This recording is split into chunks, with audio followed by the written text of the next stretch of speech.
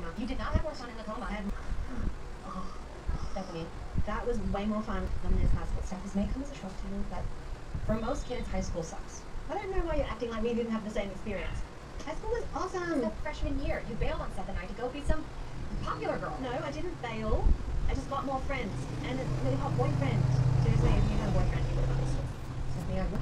Oh, you can't say that word unless you say it in a... Oh. And it made high school living hell for me. Real alone. And so threatened that if I showed one iota of my real self, then I would be ripped to shreds. Activity, blame. I fucking Stephanie so hard, she's nasty. I fucking anybody. It is embarrassing. Do you want me to call Dr. Wilden for another round of therapy? Because I will. Bitch, turn your ugly face around and watch the movie.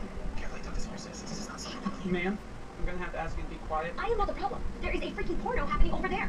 What? Don't put that on my face. It is not my fault. I am not doing anything. What? I'm trying to watch. You're afraid you're gonna miss something? The asteroid hits and Taleone and a ginormous wave. Oh, come on! We all knew that. Can you... Sorry. Ma'am, come with me. Wait, what is the name of your literature? Sir?